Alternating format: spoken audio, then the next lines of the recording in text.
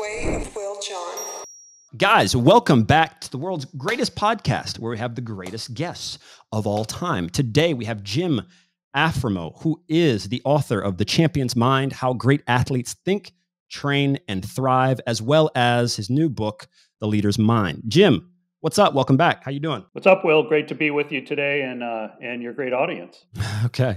Yeah, you definitely, as I explained, before we actually got on, guys were eating up a lot of the stuff that had to do with anxiety, visualization, and as we mentioned, the Navy SEAL breathing, which maybe you can give a brief run through again for the guys that didn't see it, were really well received. And it's just a topic that seems to be, you can't overdo how to fix the mind, because I think in our society still, as much as I would like to say it's way better than it was 10, 15 years ago, and I think I said that in the last podcast, it is still, for me, completely underappreciated. And until it's the number one thing, I don't think we are going to be, I don't think I'll be satisfied. So I'll kick it over to you just to kind of say maybe even what the leader's mind is about, what else you've found. Yeah, well, unfortunately, leadership is in short supply these days, and it's more. Okay. Yeah, well, it's more and more important to be a good leader, not only for ourselves. Self-leadership is key, but in terms of leading others. And I've really seen this in my work with a lot of teams and corporations. The best teams and the best corporations usually have the best leaders. And it doesn't necessarily mean just from the top down. It could be, the players on the team or the workers, in the organization. They really, have this standard of excellence, and they hold each other accountable. And they get to know each other beyond just their performance. So they have these really strong ties. So, I think leadership is really, really key right now. We know that most people leave their jobs not because of the job itself, but because of their boss. So it's usually about the person, not the job. And then also, too, we know that a lot of workers just in corporate America or, in Europe, a lot of, just around the world, a lot of people aren't as engaged as they once were when they're at work, or at practice if they're an athlete. And a lot of that's just due to leadership. There's a disconnection there. And so leadership is always important, but I think it's more important than ever. So I'm gonna take you on a small tangent, but it's still down the leadership rabbit hole. But in this time that we live in with the pandemic, there's a massive search for leaders, and I feel as if nobody knows who to. At least that's the sense I got also being back home. I hadn't been home for 2 years because of the pandemic. And I get the sense that obviously they'll talk about the divided nation and all things like that. But on a very simple day-to-day basis, if you ask someone on the street, who do you follow? What do you listen to? I don't think you could get a straight answer. Some people will claim this, and then, I don't believe it. And so in that sense, it reminds me of something that I heard, and I'm not sure where or what podcast, but you kind of have to be, I think the quote was something along the lines of that you have to be the master of your own kingdom or queendom, obviously. And that's probably a theme that, makes it into your books. Yeah, I love that idea of, I used to always talk about, ink yourself or incorporate yourself. Like, think of yourself as a performance company. And so you're always trying to increase the value of that company. So what do I want to accomplish? What's it going to take to get there? Who do I need to surround myself with to add value? How can I add value to others? And so, that's kind of creating this beautiful world for yourself. And like you said, you're kind of the king or the queen of that world, trying to make a positive difference. Mm-hmm. So let's dig into the nitty-gritty tactics here right now, because as we said, as a strategy, I would say that everyone listening to this, regardless of who you are, what you're doing, the very first thing that you need to get in check is your mind. You need to be disciplined with your mind. And that just goes for no matter where and what you do. But that's easier said than done, right? Especially in the world that we live in with the phones, with the distractions. Like you said, people in corporate America aren't necessarily even engaged in their job because they don't want to be there probably in the first place. Then the guy is not nice, or the girl, the boss is, the boss sucks. So on a more tactical thing, we have a lot of athletes obviously listening, but our range goes all the way into the mid 40s. What's the game plan? I mean, if you could give someone a game plan for how to get structured, what to do, and to start pushing towards success. What a great question. I think that the first and foremost, it's to ask yourself, who do I want to be? What are my values? Most of us think, what do I want? What's my wish list, so to speak? And that's important too. You need to have clarity, as we were just talking about in terms of, what am I all about? What do I want? But you got to ask yourself, kind of almost create this hierarchy of values. Do I want to be a hard worker? Do I want to be, a difference maker? Do I want to value family? Do I want to be a team player? Come up with a list of values that are important to you. And then every day is an opportunity to live those values. And the difference between those and goals, for example, is goals are always way out there in the distance. I want to make this salary or win this trophy. Well, that's way out in the future. But if my goal is, or my value is excellence, rather, then it doesn't matter how far away my goals are. I want to be excellent today in this moment. And so I would definitely start there, and just realize that, that's almost your anchor, in terms of your constant, in terms of this is who I am, this is what I'm all about. And then each day there's going to be these character defining moments that you want to make sure that, yeah, this is, I'm showing who I really am here.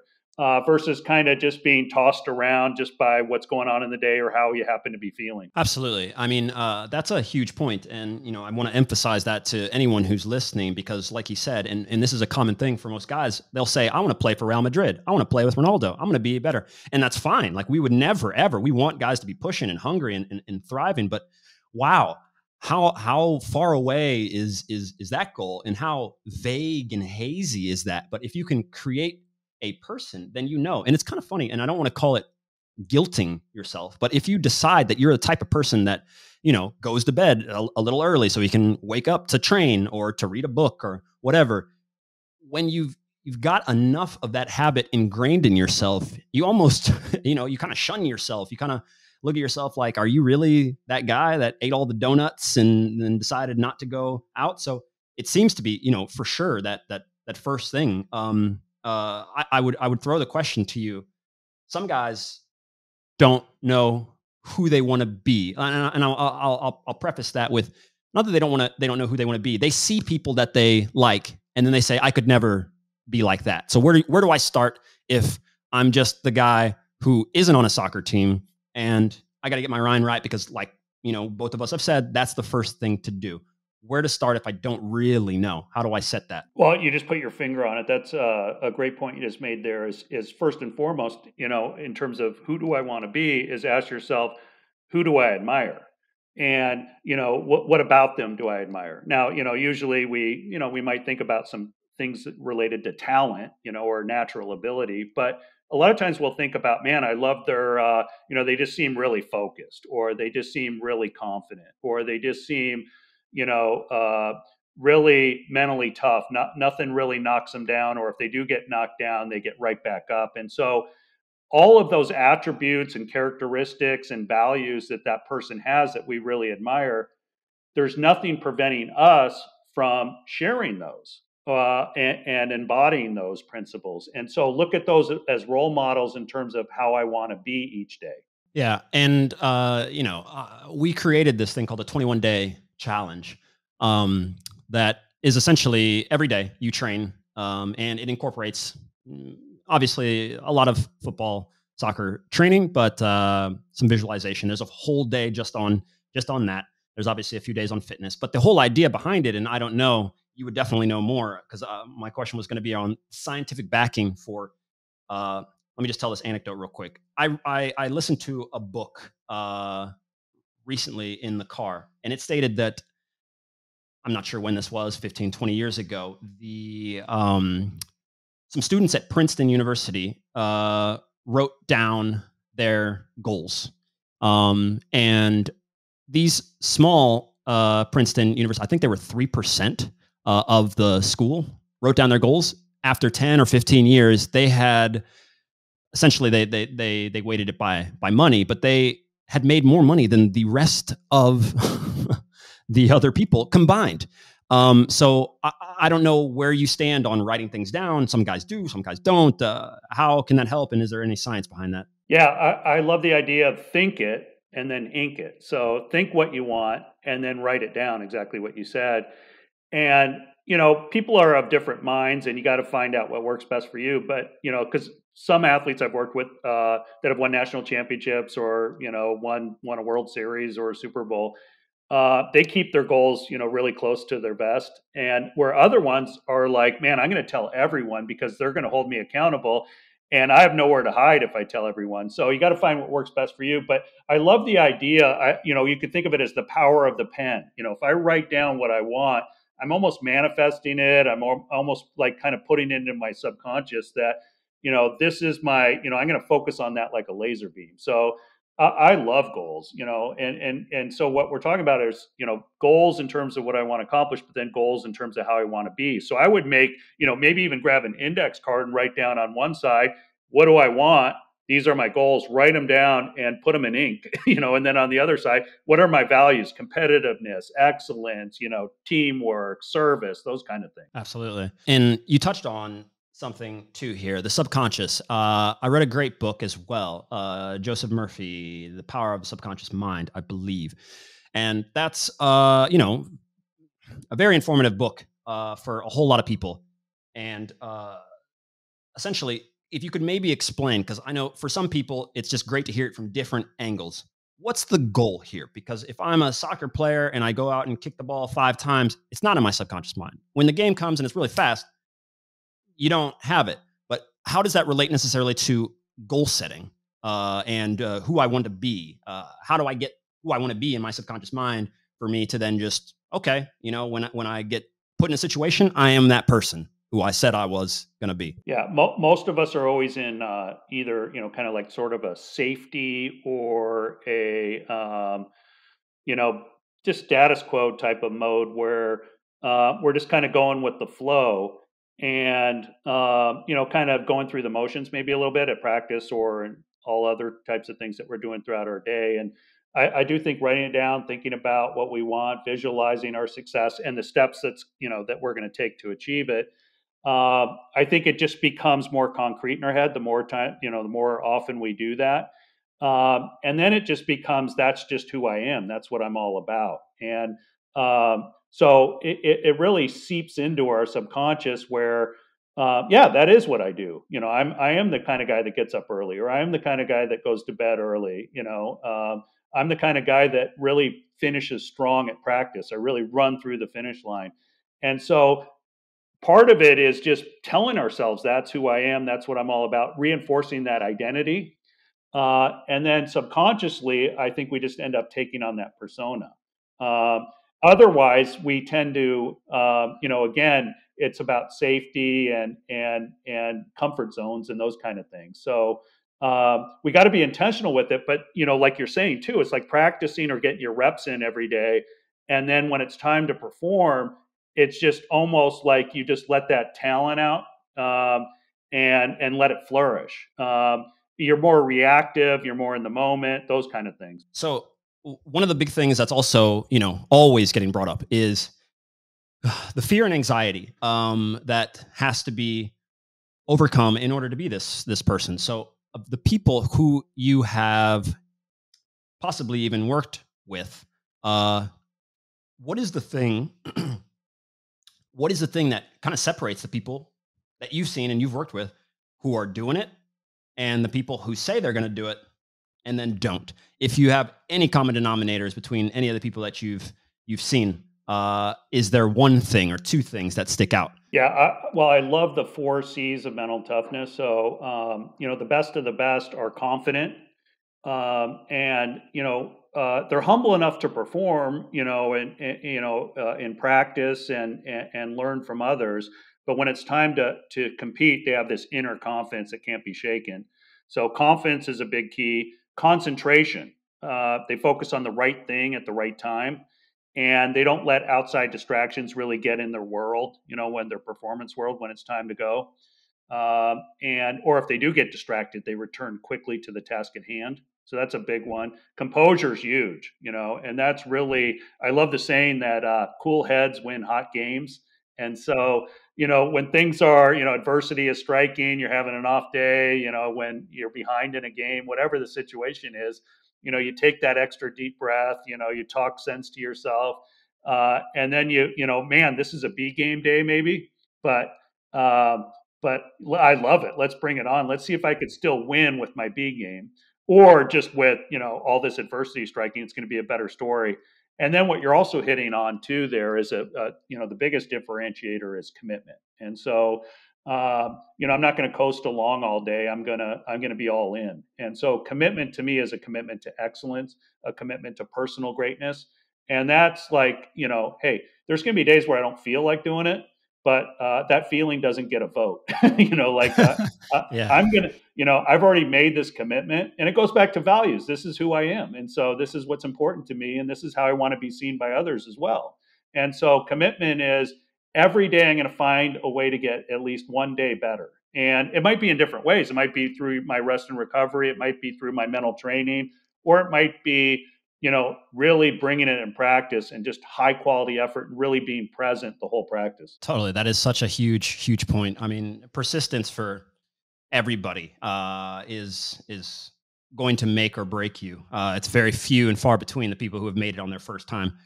I can't think of anybody who's done truly great things and done it on their first time without it being almost pure luck. But if I remember correctly, last time you were developing an app. Is that still, or you had an app? Yeah. I can't remember. It was new at the time, I feel like. How did that progress? Yeah, well, one of the things that we're seeing is that, just because how scattered everyone is, how busy everyone is, it's hard to carve out time necessarily to meet with someone or, meet with, professional as much as we want. So I've been working on an app, but then also, considering maybe a Champions Mind course that would be online. And so always playing around with little business kind of entrepreneur kind of ideas. Um, and that's because, mental training should be sort of like physical training in the sense that um, a little bit each day is helpful. Now, obviously, with the physical side, you're going to have to do more than a little bit each day. But with the mental training, you don't necessarily need to do hours and hours a day. It could be a few minutes of breathing here or a few minutes of visualization there. I love the 21-day challenge that you're talking about. Create these little challenges for yourself to work on different aspects of your mental game. And that really adds up over time. I love the saying that Rome wasn't built in a day, but they were laying bricks every hour. And so, we just want to keep laying those bricks every day. And eventually it's like, man, I've gotten to a point where, look, I'm pretty mentally tough.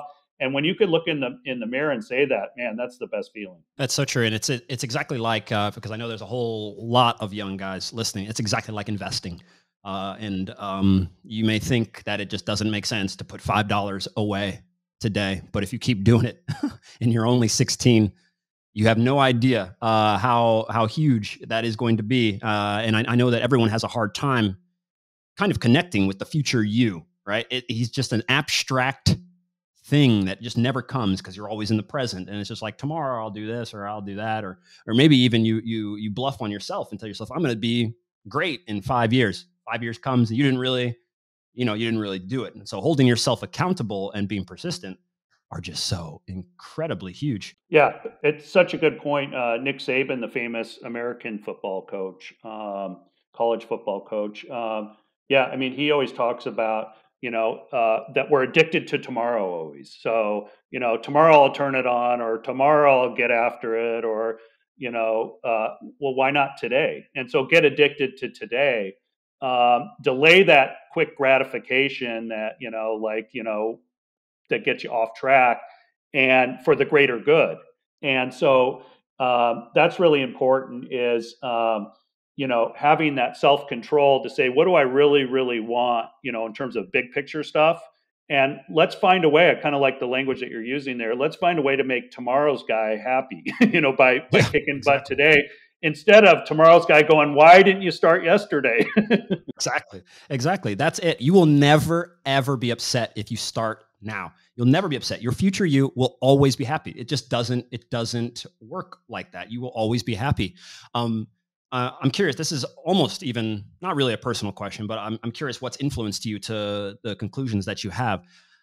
There's a lot of, I guess maybe you could kind of put the power of subconscious mind for Joseph Murphy. I think he was a doctor, but in this group, but some of the maybe new age maybe, I guess you could kind of call that, and I won't just say just the secret, because that's not the only thing out there. And I don't just want to blanket term that and say that it's no good, because I think there's definitely some great nuggets in there.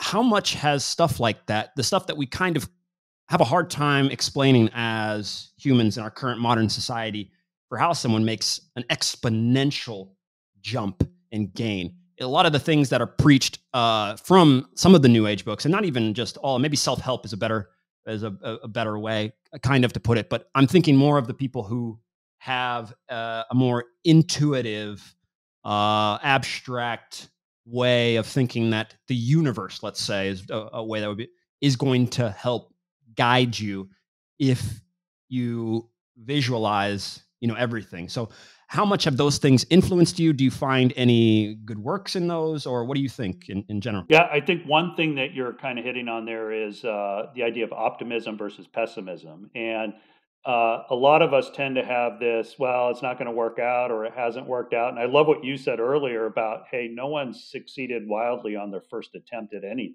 And so I think cultivating that sense of optimism, that something, the best is ahead, or, something better is around the corner, keeps you on a positive track. And a lot of people might say, well, how do you know that's going to happen? And and I think, well, is it possible that could happen? Yeah. Well, let's dance with that possibility. Let's give that a chance to play out. Do you have anything to lose by going all out in a positive way the rest of the year, the rest of the season, the rest of the day? Versus pessimism, which is kind of this learned helplessness, like I've tried and I've tried and I've tried. Well, hey, that's going to build some mental muscle there too. Like you talked about persistence. What a great word. We need to be patient and persistent to get what we want. And it's just going to make it that much better. But, so I love the idea of just, really finding a way to stay, I call it being psychotically optimistic, and some of the best athletes and coaches I've been fortunate enough to be around, they're critically, honest with themselves, when it's time, like, hey, am I doing the right things? Do I need to get back on track again? What can I do better? But, when it's time to perform, it's just like, the whole game or the whole day, they're looking for something good to happen. And, some athletes that I've worked with and other performers that haven't, accomplished what they want, it's almost like they're always waiting on something bad to happen. So we really need to watch that, And so let's say you have a bad first half, hey, we got the bad first half out of the way. Let's fall in love with the second half instead of focusing on hating the last half. Totally. Yeah. That's a big thing for people. Obviously, you don't have to. And obviously, it's just around the new year now. Obviously, it's January 14th or so when we're filming this, and New Year's resolutions are obviously a big thing. And everybody's probably sick of either failing in their New Year's resolutions, or hearing about people that fail, or join the gym, or whatever the thing is. And so one of the really interesting things, we had Benjamin Feingold, who is a chess grandmaster, on. And the reason we wanted to talk to him was just kind of understand how he applies a lot of the skills and things that he's learned at being so good in chess that he can play 5-6 games in his head and beat people to life. And critical self-analysis was the one thing that he said. He said, I don't think I've met anyone who can't be good at chess. He said, the people who don't get good are the ones that do a stupid move.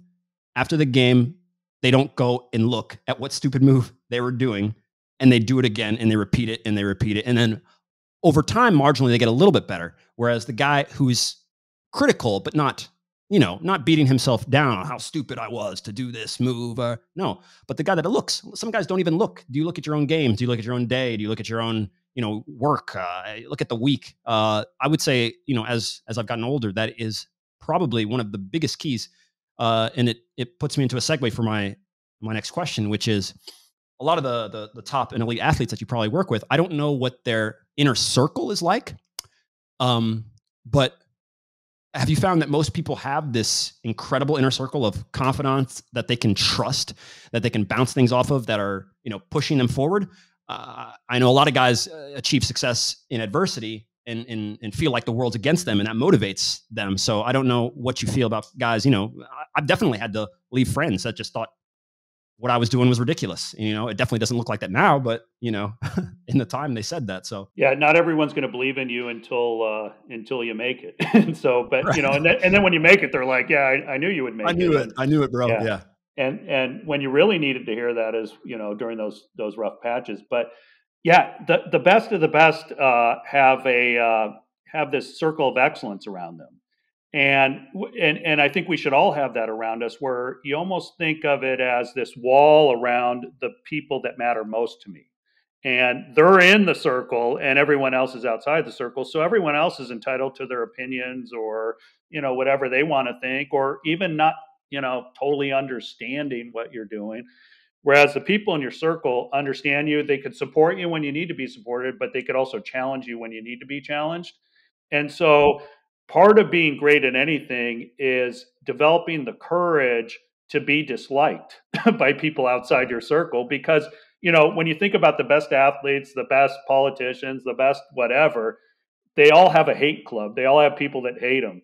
And so you have to get to a point where, now, if I did something that, deserves some flack, well, then I need to, man up, or, or own up to that. But if people are just talking, well, let them talk. But they don't get a vote either. It's in my circle, the people that I care about, so I don't care about opinions from people I don't care about. I care about opinions from people I do care about. That is so important because, um, Nipsey Hussle, the great musician, he talked about, do you have a circle or do you have a cage? And so the cage is, like when you're trapped by everyone else's opinions and it's negative and people are pulling you down, versus the circle, which is, man, they're proud of you, they support you, but they also challenge you to be your best. Totally. And I mean, I've definitely created that over the years. It's as a much younger guy, you're not as clear with who should be around me. Oh, this is interesting. I'll try this. I'll try that, and that's completely understandable to help figure yourself out. But once you know what you want, uh, I would be hyper focused on getting the people around me that would want to see me have success, and I want to see them have success. It's very easy to have people to feed off of, regardless of if they play soccer, this one plays basketball, whatever. It's very easy. And I've definitely found that as I've met other top athletes, no matter what they've done, I met some handball, I met some basketball guys over here. You click with them because there's some sort of understanding. And the same thing happened when we had a fighter pilot, CW Lemoyne, on. You got to train incredibly hard. You have to be laser focused to do this stuff.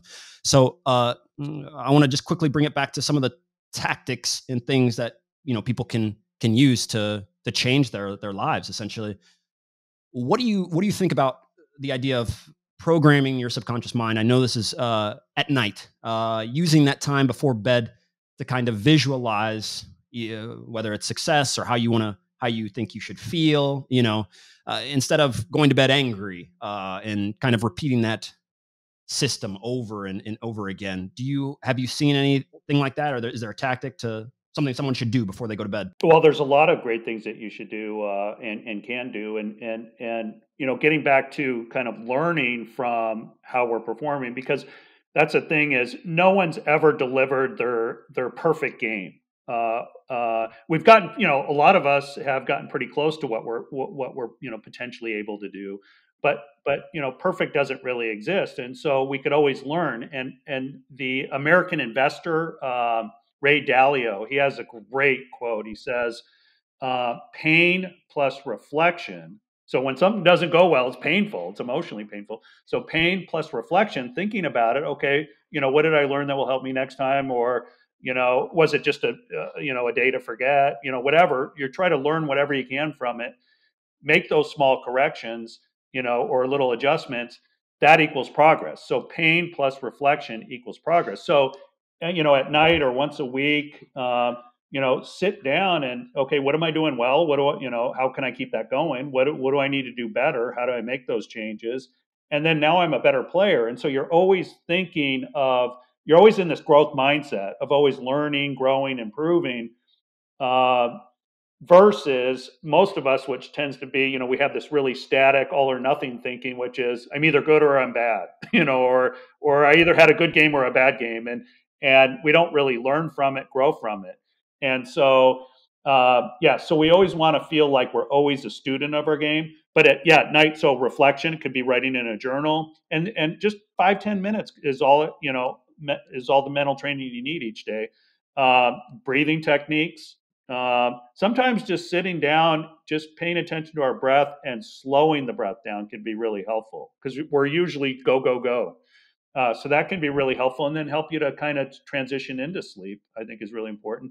And then I love what you're saying too, visualization, really creating in your mind what you want, but then seeing yourself getting there. What are the steps I need to take to get there? And then what obstacles might pop up that I'm going to, go around or go through. So getting back to New Year's resolutions, a lot of times people will say, what do you think of New Year's resolutions? And I'll say they're great, but, and how are you going to sabotage those? So Right. think in advance, what are going to be your obstacles? How might you sabotage yourself? And then how am I going to avoid sabotaging myself so that, when I don't want to go to the gym, or I'm having a tough practice and I just want to start going through the motions, what am I going to do in that moment? And that's a character defining moment. Yeah. And I mean, yeah, it definitely touches on just, the what we said about having that actual critical thinking. People avoid that. And I understand why. I mean, everybody has done it.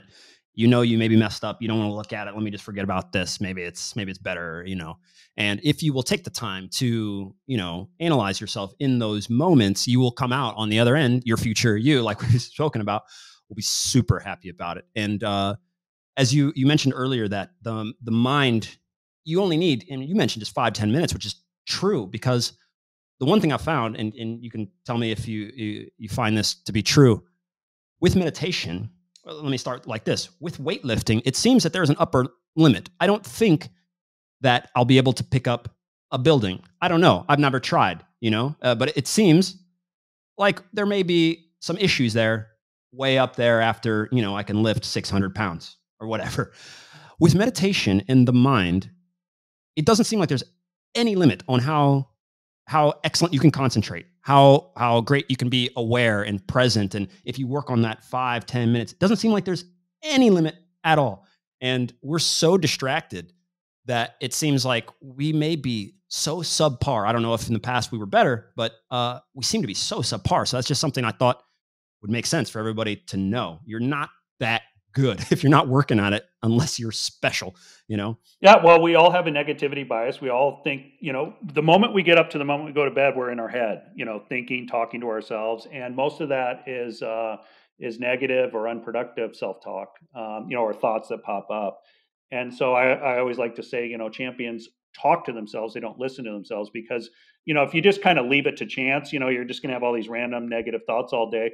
But that's where you got to talk to yourself. Right here, right now, I got to get locked in. Or right here, right now, I got to get done what I said I was going to get done. That's how you got to talk to yourself. Or, right here, right now, no one's going to be more, have a better attitude than me right now, because, it seems like, this is a hopeless situation, but I'm going to find a way to get through this. So you're always talking good to yourself, and that takes a little practice. But I love, what you're saying too, is that the body is limited. Probably not going to be able to lift a building, but our mind is limitless, and we should fall in love with that idea. It's like, man, if I really tap into the full power of my mind, imagine what is possible. And a lot of times when we see people accomplish big things, we go, "Wow, they're just talented," or "If I had that person's game," or their talent or whatever, I would be great too. What they don't see is a lot of those people, the grunt work that they put in to get there. They just see the glitter. Yeah. And that's, that goes for anybody, just like we said. If you put that work in, you have no idea where you can get. And I think the quote that I love the most is that you don't actually know yourself. You've never met yourself, because the level of consciousness that you will have with an amazing amount of concentration and peace and composure in your mind is so different than probably who you are right now, and who you were even if you're slowly evolving, because if you don't take this stuff seriously, you really probably, like you said, are leaving it up to chance. There's it's possible, I would never say no, but if you want to put the the odds in your favor, this is more or less where it's at. Unless is there anything wild outside of that you've seen? Any this is I mean, it's a wild card question, but I know people use, I'm not sure if I asked you last time, people using contraptions. I've seen not EKG, but maybe EEG. I've seen people attach things to their head to try and do stuff. You running across any elite athletes doing stuff like this, and is it successful? Yeah, well, I think that trying different things is fun. Have an open mind, but not so open that your brains fall out. Use common sense. But I think trying different apps or different technology, those kind of things, some neuro training, biofeedback, um, just the visualization, the self talk, working on your body language, writing your goals down, like we're talking about. These are all helpful. And so find out what works best for you. I do like the idea of not being overly attached to too much technology. Also, throw in, books and podcasts such as yours. So we're always in this learning growth mindset. What was it? Bruce Lee would talk about, like, you don't want to be like stale water, or still water, where you're just kind of, it just gets stale. You want to be always flowing and growing and moving and evolving. And so I think that keeps us awake and aware, and sharpens our skills. And so have an open mind. Hey, what are you using? Is that helpful? What do you like about that? Try new things. It's really an accelerator for growth. Totally. Yeah. It's if you want to put gasoline on the fire, like we said. And I mean, if by now, after 40 some odd minutes, you guys aren't convinced, I don't know if you will be, but I would suggest to everyone to please check it out. Please check out Jim's books. We will link to everything right down below. Jim, is there anywhere else that you might want to send guys to? We'll link everything below, but is there anything specific you want them to check out? Well, I'm on Twitter at Gold Medal Mind. That's my, I'm usually on there more than other social media channels, but Instagram, it's Jim Afremow. And then I'm on LinkedIn and whatnot. But I love connecting with people. I love your audience. I love what you're doing. You're making the world a better place. Totally. I hope so. I hope so. Guys, we'll definitely, obviously, we'll even take more questions, and I hope you do make that course at some point. We'd love to send guys, your way, because I think, like I said earlier, they're eating it up and they're looking for this stuff, which is one of the main reasons, we do this. So welcome back anytime. Thank you a ton, for being here, and, we'll do it again sometime. Thanks, Will. Anytime. I appreciate you. Thank you. Yeah. All right. See ya.